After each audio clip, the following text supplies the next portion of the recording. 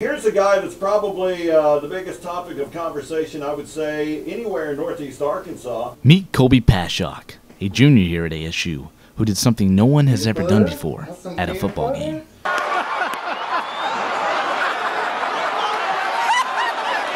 Colby decided to streak, well, partially streak, in the second half of the Arkansas State football game against Louisiana Lafayette.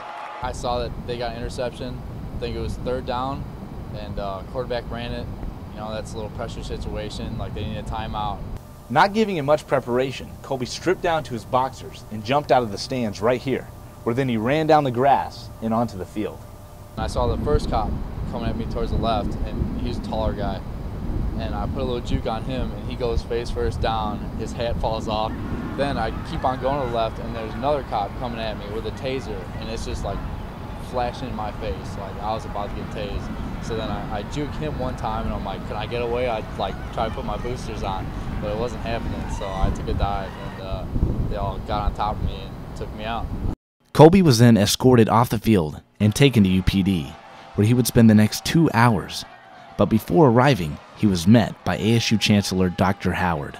And he came right up to me like he was face to face, and I was just like, oh God, this is the leader of the school. You know, this is, all right, you're done. None of your credits count. Like I got 1 year to go. I've been kicked out of school, but he just told me you have to grow up, and could have costed us a lot. While no formal charges were pressed against him, he will have a university hearing that has not been scheduled yet. Meanwhile, the hits on YouTube continue to rise. I saw this quote the other day, and it said, "Things you do today will echo in eternity." And it kind of like gave me goosebumps when I saw it. And when I walked up to this stadium, like when I very first got here, I looked out the fence, and I'm like, it would be really easy to get on that field. And I was like, the biggest game of the season, why not, you know? Yeah. It is that attitude which has transformed Colby into a folk hero around campus. Definitely thought about if I should go full Monty or not. But Sawyer Radler, ASU-TV News. Yeah, how much of that was because the weather was cold? Let's be honest. Good amount, good amount.